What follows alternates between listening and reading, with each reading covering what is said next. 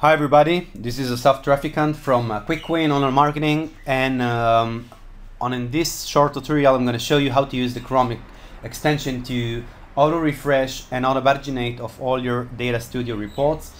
So before we start, and I want to show you one small technique to make your dashboards look much better. So if you hit anywhere on the canvas, not on a specific object but on a canvas here, you have this layout tab. And you have on the right side you have header visibility. So if you choose auto hide, once you go to the view mode, then you see the header just disappeared, and if you move the mouse to the top section of the page, it's gonna appear again. So this way dashboard looks much better. So now let's move back to the edit, and we have a short report with 4 pages right now, and what the extension does is to refresh the data, pull a new updated data to your reports like every 5 minutes and so on. You choose the interval, and it also identifies if you have several pages on the report, so it paginates automatically every 2 minutes, and these 2 minutes you can't edit this value yet. Super important thing that you should remember before using this extension or saying it's not working for you.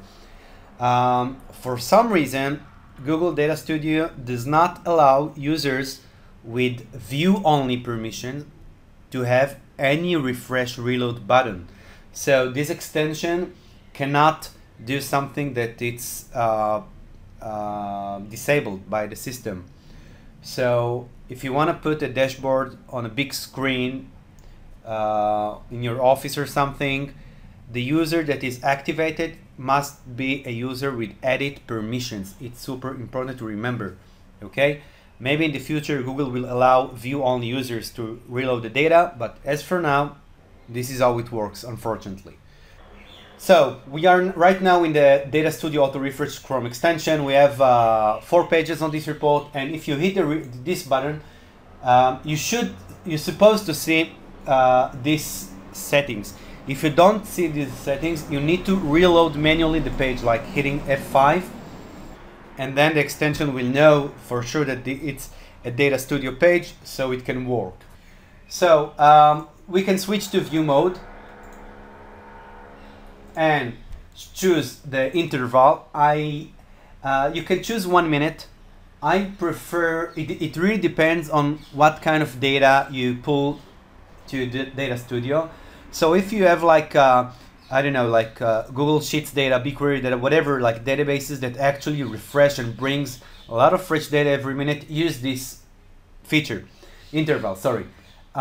If you're using Data Studio to show your Google Analytics data, I recommend not to have a 1 minute refresh, because you're just, first of all, you won't get any new data every 1 minute, so you have at least 5 minutes.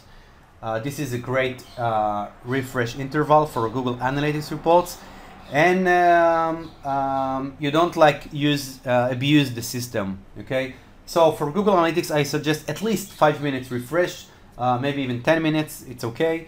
For other much more real-time data sources, you can use the 1 minute. I personally, I don't care. Use whatever you want. So once you choose the relevant interval, let's say 5 minutes, you click on it. If the Data Studio has several pages, like in this example, you can hit the auto paginate, and it paginates between pages every 2 minutes. Every page deserves 2 minutes impression time on screen. And you just click anywhere on the screen, and basically that's it. Okay guys, so if you have any more questions, do not hesitate to you can find me on social networks and so on. And you can comment on this video on YouTube, and you can even send emails to info@quickwin.co.il, and for any questions, supports, and so on. Thank you very much, and have a great day.